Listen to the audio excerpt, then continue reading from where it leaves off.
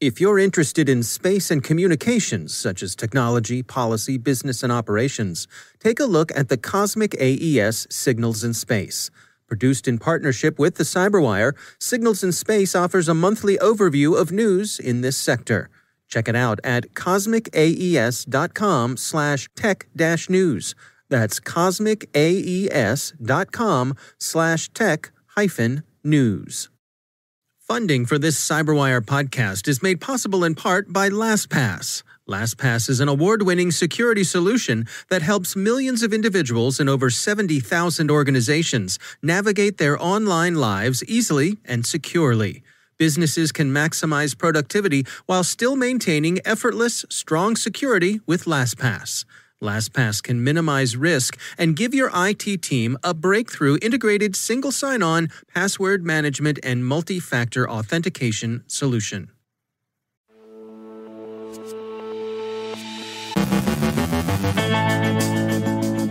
Add the Bahamut cyber mercenaries to the shadow armies for hire in cyberspace. Reports associate the SlothfulMedia RAT with Chinese intelligence services. The U.S. takes down domains the Islamic Revolutionary Guard Corps uses to push disinformation. Trends in phishbait. Caleb Barlow rethinks a TED Talk he gave a while back, given what we've learned from COVID-19. Our guest is Dr. Greg Rattray from NextPeak on advanced persistent threats, a term, by the way, that he coined. And Moscow says, hey, we don't meddle in anyone's elections.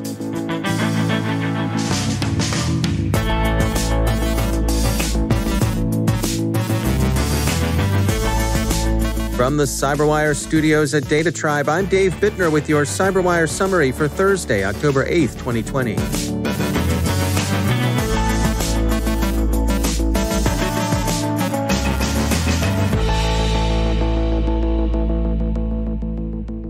BlackBerry yesterday published its research into the activities of Bahamut, a threat group regarded as a mercenary operation, unusually sophisticated and patient. Its customers, or true sponsors as BlackBerry calls them, remain unknown. It's engaged in cyber espionage and disinformation, and its operations are marked by extensive reconnaissance, concentration on particular targets, and attention to detail. It prefers phishing to malware, but it shows unusual savvy with respect to 0 days when it decides to deploy those. The attention to detail shows up, for example, in the apps and websites Bahamut devises. In an underworld where goons can scarcely be bothered to care little about spelling, still less about idiomatic control, and not at all about the legal folly swaddles in which the squares and flats ensconce their commerce, Bahamut's stuff comes complete with, as BlackBerry puts it, well-designed websites, privacy policies, and written terms of service. Not only do these provide the corroborative detail that lends verisimilitude to what would otherwise be a bald and unconvincing narrative, but that verisimilitude also helps Bahamut pass through safeguards both Google and Apple have in place. Big Tech's walled gardens are as open to Bahamut's wares as a locked door is to a ghost. The group is most active in the Middle East and South Asia.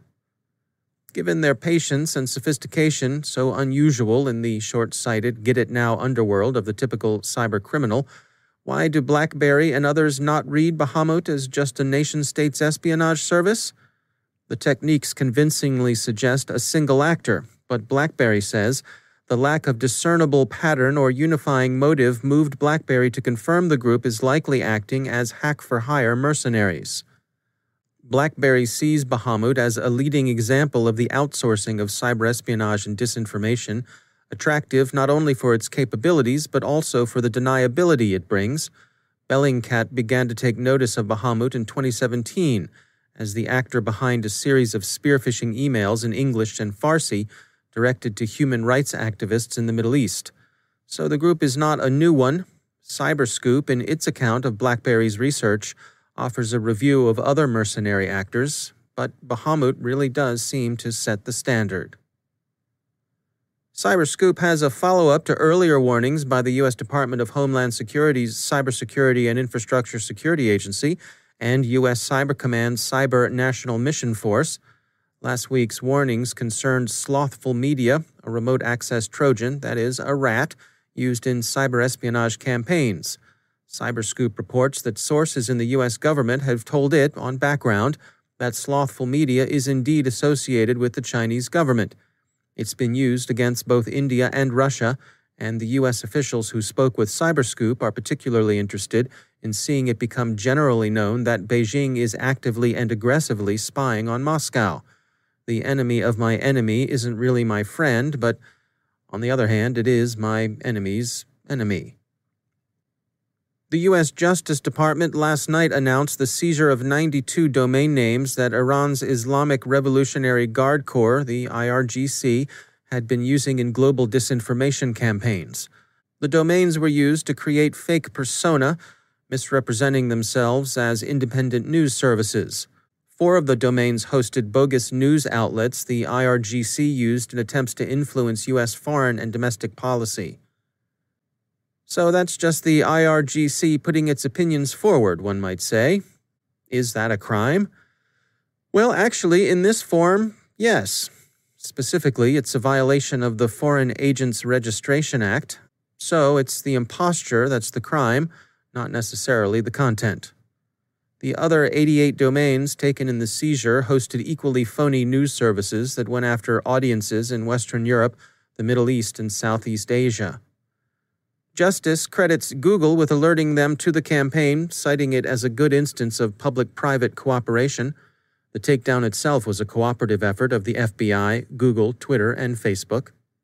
The FBI's special agent in charge who directed the Bureau's part of the operation said, quote, "This case is a perfect example of why the FBI San Francisco division prioritizes maintaining an ongoing relationship with a variety of social media and technology companies.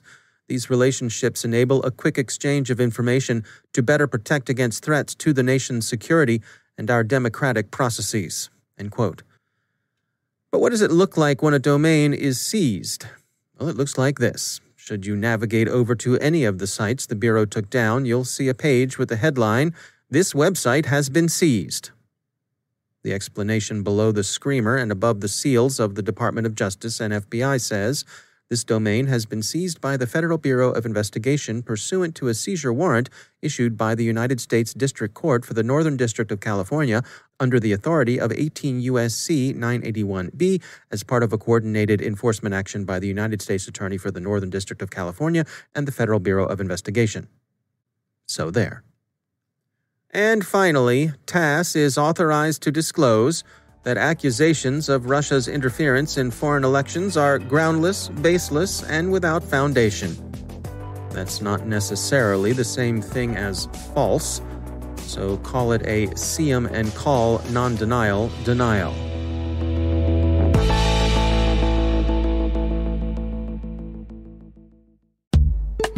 It's time to take a moment to tell you about our sponsor, Recorded Future. If you haven't already done so, take a look at Recorded Future's Cyber Daily. We look at it. The CyberWire staff subscribes and consults it daily. The web is rich with indicators and warnings, but it's nearly impossible to collect them by eyeballing the internet yourself, no matter how many analysts you might have on staff, and we're betting that however many you haven't got enough. Recorded Future does the hard work for you by automatically collecting and organizing the entire web to identify new vulnerabilities and emerging threat indicators. Sign up for the Cyber Daily email to get the top trending technical indicators crossing the web. Cyber news, targeted industries, threat actors, exploited vulnerabilities, malware, and suspicious IP addresses. Subscribe today and stay ahead of the cyber attacks. Go to recordedfuture.com/cyberwire to subscribe for free threat intelligence updates from Recorded Future. And we thank Recorded Future for sponsoring our show.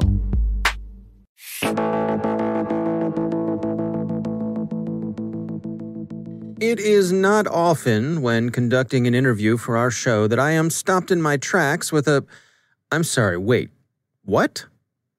But that's what happened when I was chatting with Dr. Greg Rattray, co-founder and CEO at cyber advisory and operational services firm NextPeak, when, in the midst of our conversation about APTs, advanced persistent threats, he offhandedly and, might I add, quite modestly mentioned that he was, in fact, responsible for coining the term.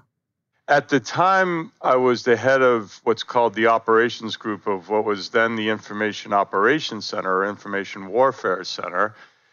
And, we had been experiencing what at that time was treated as very sensitive information, no longer sensitive that the Chinese conduct cyber espionage, but at the time, sensitive. And we had become increasingly concerned about the risk not only to Air Force systems or DoD systems, but to the defense industrial base.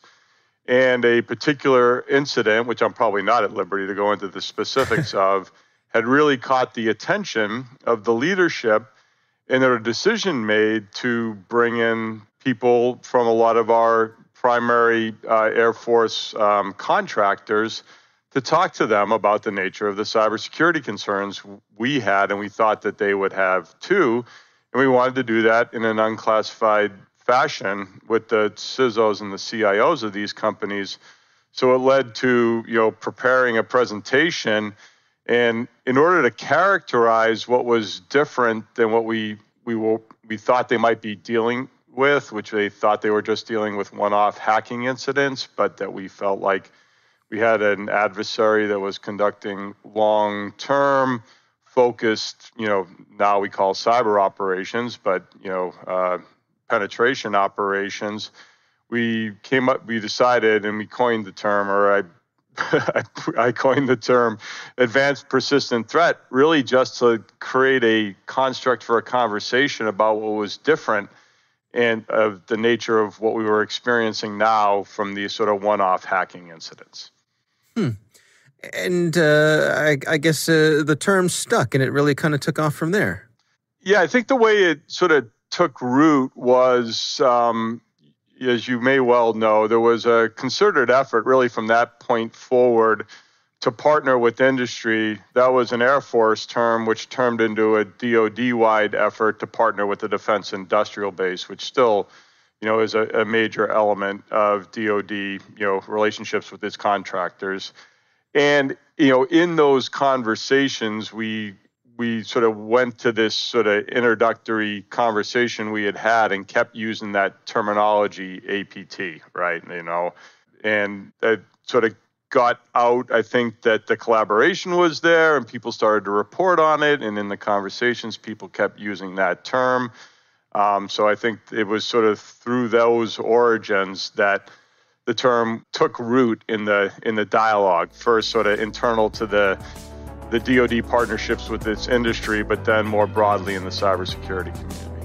This evolution of the APT is sort of what we need to understand now and not use it too narrowly. That's Dr. Greg Rattray from Next Peak.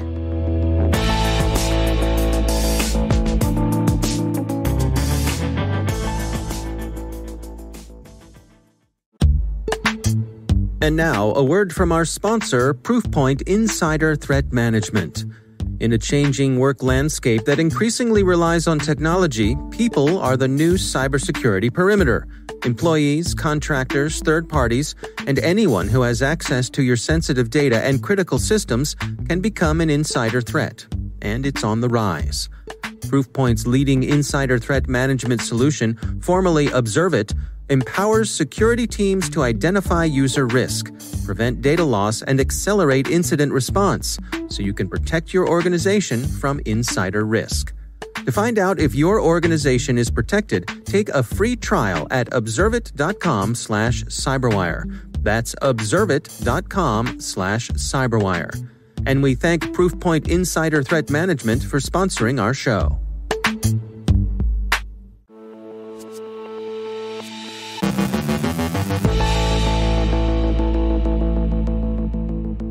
And joining me once again is Caleb Barlow. He is the CEO at Synergistech. Caleb, it's always great to have you back. I wanted to touch base with you. A while back, you gave a TED Talk that had to do with large-scale cyber events. And you and I were talking recently about how recent events have made you sort of look back and think about maybe if you had to do some updates on some of your conclusions from back then. Can you share your line of thought with us? Oh boy, Dave. Well, what I said in this TED Talk was that, hey, the way we need to respond to a large-scale cybersecurity incident, like let's take a NotPetya level incident, was that we needed to think about it like how you'd respond to a pandemic. governments and private institutions would get together and would really rally around the cure and would share information openly and widely. And that's what we needed to do more of in the cybersecurity industry. Well, that TED Talk got a ton of listens and a lot of kudos for that kind of thinking. But of course, now we have a pandemic and it's not going so hot. In fact, I'm kind of looking at Dave going, maybe we need to rethink that thesis. So I started really thinking about this and kind of flipped it upside down and backwards and said, okay, well, there's some things that aren't working in the pandemic. Could we learn things from that could inform how we respond to a cyber attack of significance that's global in nature? Take a not petty level event that goes on not for days, but for many days, right? And the first thing we have to realize is the internet now is the critical infrastructure. It's how we educate our children, literally right now, at least in my household. It's how we go to work. It's how we make money. It's how we educate ourselves. It's how we shop. It can't go down, right? So it trumps all other critical infrastructures. And, if we think of a COVID-19 response, well, it requires a whole of nation response, as well as you need multiple nations to get together to rally around a problem. And you probably also need the private sector. Well, one of the first things we can learn that we've got to figure out in our planning is who the heck is in charge, right? I mean, we're seeing arguments at the state and local level in this. We're seeing arguments and even competition between countries as we look for a cure. Now's the time as cybersecurity professionals to say, hey, if this happens on our security watch, we've got to figure this out ahead of time. And all the more important to, join your local InfraGard chapter and connect with law enforcement. Build those relationships with government entities and, really lean into the ISACs more than we've ever thought of before to build that connective tissue. But we're going to have to think about at the governmental level, who is in charge? Because if we don't know who's in charge, then everybody goes off kind of doing their own thing. And we're frankly seeing a lot of that in the response to this pandemic. I can't help wondering, is part of this process making it so that the process itself is independent of the leadership skills or lack thereof, whoever may be in charge at the time? Because as we've seen, certainly globally, there's been a wide spectrum of responses from different nations, and a lot of that has been coming from whoever's at the top. Well, one of the things you learn about you think about any form of crisis response. So and we've talked about this on this show before, right? Whether we're talking about crisis response that's used in fire and EMS or the military, the first principle in most of those doctrines is you work the problem with who's in the room and who is the most skilled, not who has the highest level title, right? So, and this is the difference, I think, between a lot of business decision-making and crisis decision-making. You want the decision to be made quickly. You want it to be made with people that have high skills, and you want to be able to change the decision if you're going down the wrong course and new evidence leads you a different direction. So probably the first thing we have to recognize is that a lot of the decision-making we need to make in a large-scale cybersecurity incident probably isn't held with governors and, the executive branch of the United States government. It's probably held in private sector enterprises. It's probably held in ISACs where people can be both better informed of what's actually happening, but also you've got security professionals making some of those decisions. And that's a gigantic shift from how we think about your typical emergency response today. So should we be looking at some sort of global tabletop exercise? Well, it's not a totally bad idea, especially if the exercise extends into both the public and private sector. There's some other things we've learned in this crisis, though, that we've got to figure out. It isn't just sitting down and laying out our run books. Like, how are we going to counter disinformation? Now, this is something as a security professional I have never really thought about before. But one of the things this pandemic taught us is that we're going to have very robust tools, not only to communicate with each other when the internet is potentially down, which, by the way, is not easy, but also we're going to have to make sure we can communicate at levels of trust and counter disinformation that may be coming from other governments, from the bad guys, from here, there, and everywhere. And that's something I don't think is in anybody's run book today. Yeah, I mean, it's fascinating the lessons that we've learned here, isn't it? It really is. But here's the thing. Let's not let the crisis go to waste, and let's see what we can learn from it. Yeah. All right. Well, Caleb Barlow, thanks for joining us. Thanks, Dave.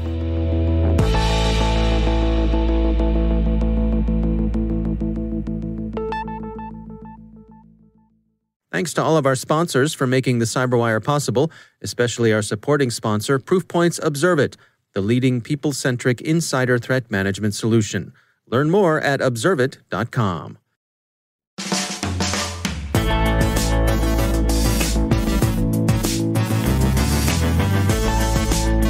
And that's the CyberWire. For links to all of today's stories, check out our daily briefing at thecyberwire.com. And for professionals and cybersecurity leaders who want to stay abreast of this rapidly evolving field, sign up for CyberWire Pro. It'll save you time, it'll keep you informed, and it takes a lickin' and keeps on ticking. Listen for us on your Alexa smart speaker, too. The CyberWire podcast is proudly produced in Maryland out of the startup studios of Data Tribe, where they're co-building the next generation of cybersecurity teams and technologies.